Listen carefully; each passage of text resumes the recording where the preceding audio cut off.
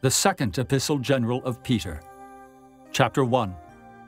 Simon Peter, a servant and an apostle of Jesus Christ, to them that have obtained like precious faith with us through the righteousness of God and our Savior Jesus Christ.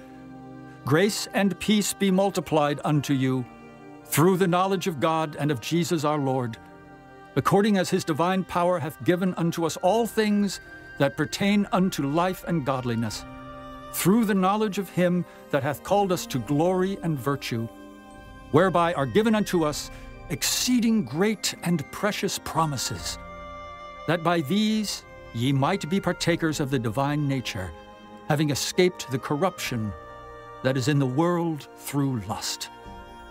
And beside this, giving all diligence, add to your faith virtue, and to virtue knowledge, and to knowledge temperance, and to temperance patience, and to patience godliness, and to godliness brotherly kindness, and to brotherly kindness charity. For if these things be in you, and abound, they make you that ye shall neither be barren nor unfruitful in the knowledge of our Lord Jesus Christ. But he that lacketh these things is blind, and cannot see afar off, and hath forgotten that he was purged from his old sins. Wherefore the rather, brethren, give diligence to make your calling and election sure. For if ye do these things, ye shall never fall. For so an entrance shall be ministered unto you abundantly into the everlasting kingdom of our Lord and Savior Jesus Christ. Wherefore I will not be negligent to put you always in remembrance of these things, though ye know them, and be established in the present truth.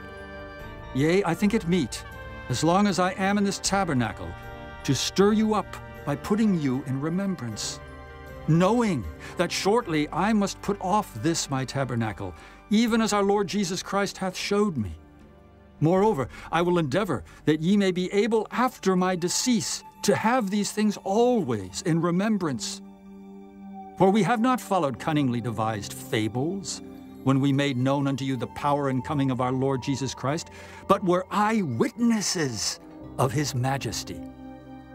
For he received from God the Father honor and glory, when there came such a voice to him from the excellent glory, This is my beloved Son, in whom I am well pleased. And this voice which came from heaven we heard when we were with him in the holy mount. We have also a more sure word of prophecy, whereunto ye do well that ye take heed, as unto a light that shineth in a dark place, until the day dawn and the day star arise in your hearts, knowing this first, that no prophecy of the Scripture is of any private interpretation. For the prophecy came not in old time by the will of man, but holy men of God spake as they were moved by the Holy Ghost. Chapter 2. But there were false prophets also among the people, even as there shall be false teachers among you, who privily shall bring in damnable heresies, even denying the Lord that bought them, and bring upon themselves swift destruction. And many shall follow their pernicious ways, by reason of whom the way of truth shall be evil spoken of. And through covetousness shall they with feigned words make merchandise of you, whose judgment now of a long time lingereth not, and their damnation slumbereth not.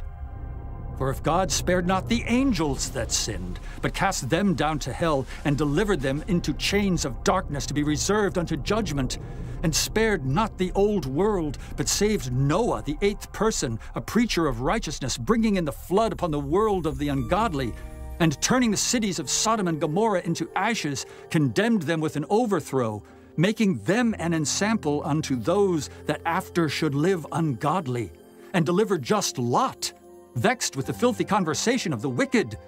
For that righteous man dwelling among them, in seeing and hearing, vexed his righteous soul from day to day with their unlawful deeds. The Lord knoweth how to deliver the godly out of temptations, and to reserve the unjust unto the day of judgment to be punished. But chiefly them that walk after the flesh in the lust of uncleanness, and despise government. Presumptuous are they, self-willed, they are not afraid to speak evil of dignities. Whereas angels, which are greater in power and might, bring not railing accusation against them before the Lord. But these, as natural brute beasts, made to be taken and destroyed, speak evil of the things that they understand not, and shall utterly perish in their own corruption, and shall receive the reward of unrighteousness, as they that count it pleasure to riot in the daytime. Spots they are, and blemishes, sporting themselves with their own deceivings while they feast with you, having eyes full of adultery, and that cannot cease from sin, beguiling unstable souls, and heart they have exercised with covetous practices, cursed children, which have forsaken the right way and are gone astray, following the way of Balaam the son of Bosor, who loved the wages of unrighteousness, but was rebuked for his iniquity. The dumb ass, speaking with man's voice, forbade the madness of the prophet. These are wells without water, clouds that are carried with a tempest, to whom the mist of darkness is reserved forever. For when they speak great swelling words of vanity, they allure through the lusts of the flesh, through much wantonness. Those that were clean escaped from them who live in error. While they promise them liberty, they themselves are the servants of corruption. For of whom a man is overcome, of the same is he brought in bondage. For if after they have escaped the pollutions of the world through the knowledge of the Lord and Savior Jesus Christ, they are again entangled therein and overcome, the latter end is worse with them than the beginning. For it had been better for them not to have known the way of righteousness than, after they have known it, to turn from the holy commandment delivered unto them. But it has happened unto them according to the true proverb, the dog is turned to his own vomit again, and the sow that was washed to her wallowing in the mire. Chapter 3. This second epistle, beloved, I now write unto you, in both which I stir up your pure minds by way of remembrance, that ye may be mindful of the words which were spoken before by the holy prophets, and of the commandment of us the apostles of the Lord and Savior, knowing this first, that there shall come in the last days scoffers, walking after their own lusts, and saying, Where is the promise of his coming?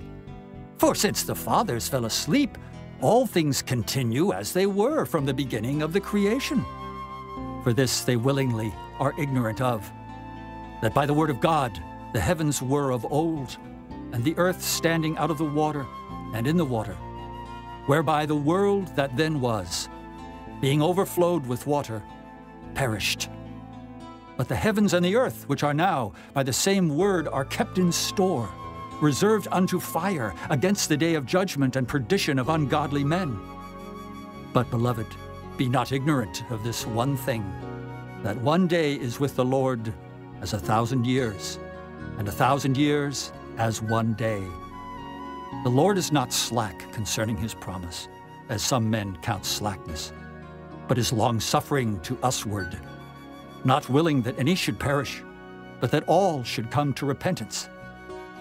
But the day of the Lord will come as a thief in the night, in the which the heavens shall pass away with a great noise, and the elements shall melt with fervent heat.